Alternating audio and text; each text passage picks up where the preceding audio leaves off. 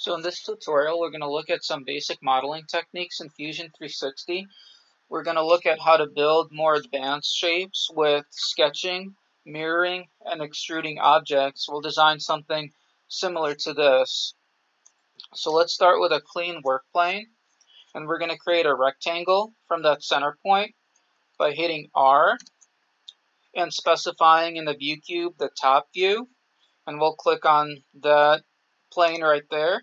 And let's design a rectangle, and we'll make this rectangle 40 millimeters by 80 millimeters. So let's hit 40, tab, 80, and let's hit enter. And you'll see your rectangle is generated using those dimensions that you specified.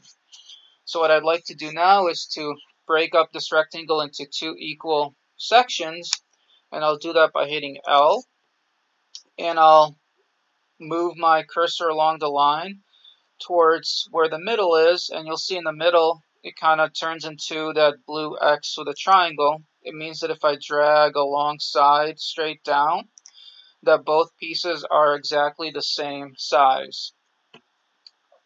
Next, what I want to do is make a circle right in the middle of each of the pieces. So I'll go to Sketch, Circle, Center Diameter Circle, and again I'll drag to the middle and use the snap feature of Fusion 360 to help me find that center point.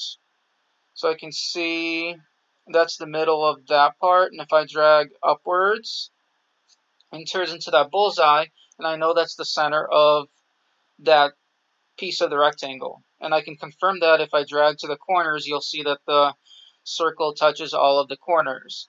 So let's make the circle be about 20 millimeters, and that line doesn't matter which way it's going. The circle is going to be the same no matter which direction that arrow is going. And let's do the same thing on the other side. So I'll find the middle, drag upwards until it snaps to the bullseye.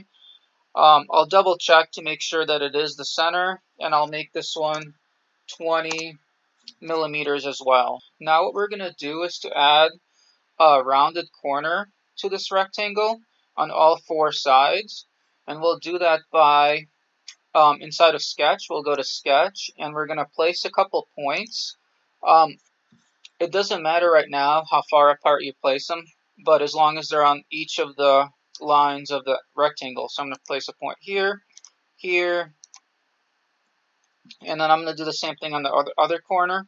Place a point, point, point, then point, point. And what we want is to make sure that these points are 10 millimeters from each of the corners. And we'll do that by dimensioning the corners, the points. So we'll go to Sketch, and we'll go to Dimension, which is this option here, or you can just hit D as the hotkey. And what we're going to dimension is we're going to click the corner point and the side point. Let's try this again. So you'll see it turn into this cursor with the two lines and the arrows in between. We're going to click on the corner point and the point that we put down, and you'll see as you drag up that there's a number, and you can change that number to however you want the points to be apart. So you can say 8, for example, and they're going to move closer together. But in our case, we're going to keep them 10 millimeters apart.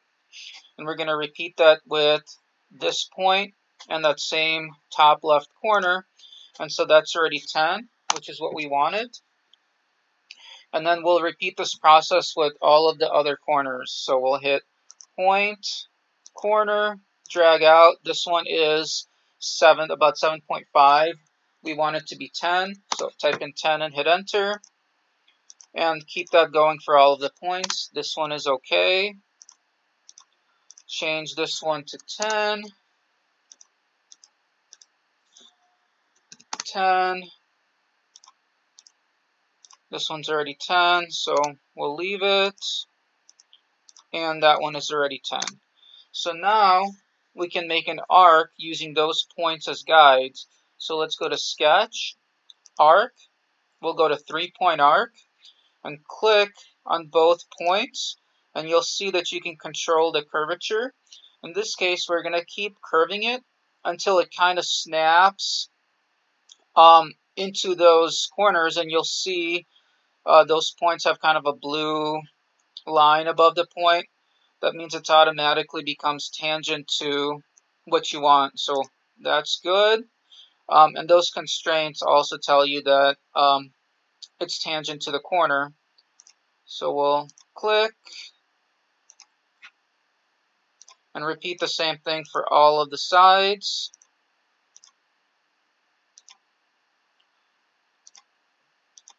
And now we have the basis of our design, so we can start to extrude it upwards.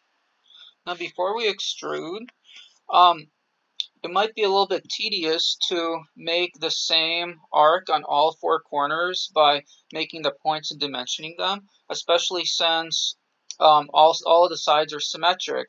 So what we'll do is just demonstrate how you can mirror one side onto the other 3 corners to save yourself a little bit of time. So let's back up this design a little bit to where we only had one of the corners as an arc. And what we'll do is we'll edit the sketch, and we'll take this arc and mirror it over. So we'll go to Sketch, Mirror. The object we'll mirror is the curve. The mirror line is going to be the line over here, so it's going to reflect it over it. And then you'll see in the preview what it's going to look like, and that's what we want. So we'll hit OK. So now you have the same arc on the other side without having to put points and dimensioning them. What we want to do now is take these 2 arcs and mirror them over a horizontal line to be on the bottom corners.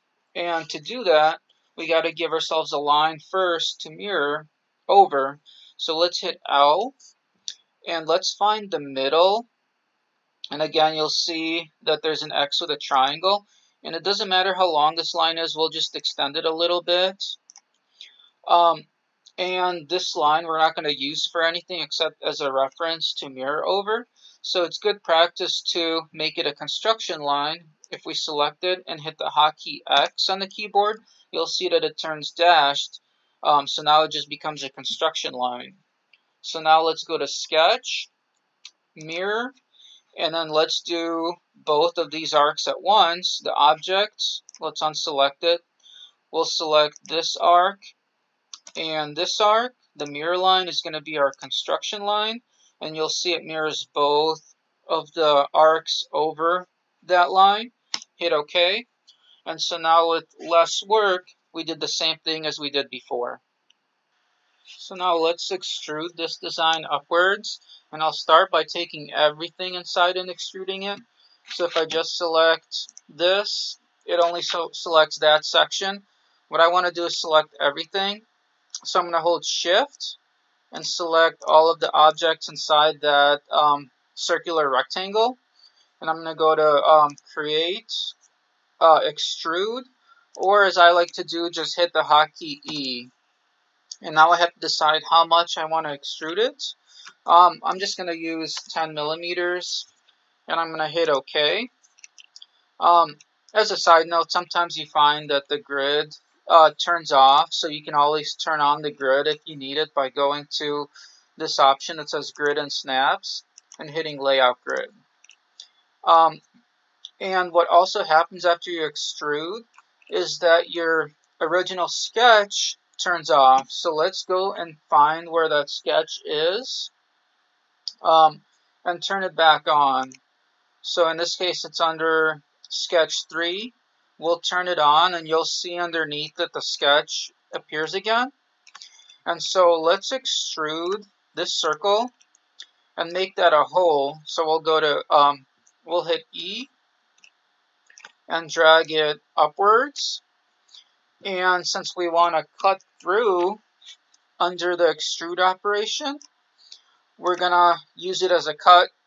Let's hit OK. And you'll see now that there's a hole through.